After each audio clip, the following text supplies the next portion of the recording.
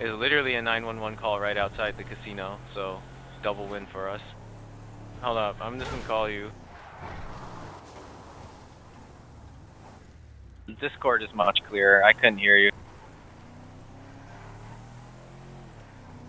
It's like they have some weird voice detection thing, so like the beginning of everything you say clipped out. I could never catch it. What were you asking me?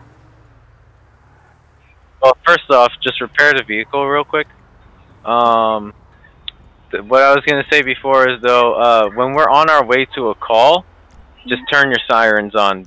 That's when that's when you turn your sirens on, because that's when you're in an active call. You can go through the red lights and all that stuff. But if you don't have your sirens on, like, that's how people get hurt, because then they don't know how to, like, they don't know that the cop car is coming or that you're speeding or going through lights. So then, yeah, that's why you always have to have your lights on when you do anything that's going to be breaking traffic laws. Okay. Alt. But it's okay. We can roll up with no, we don't have to have the sirens on is usually more like when you're en route. And when you get on scene, you're always supposed to turn the sirens off. You can leave the lights on, but always turn sirens off when you're on scene. Because otherwise it's just going to be woo in everyone's ears. Yep.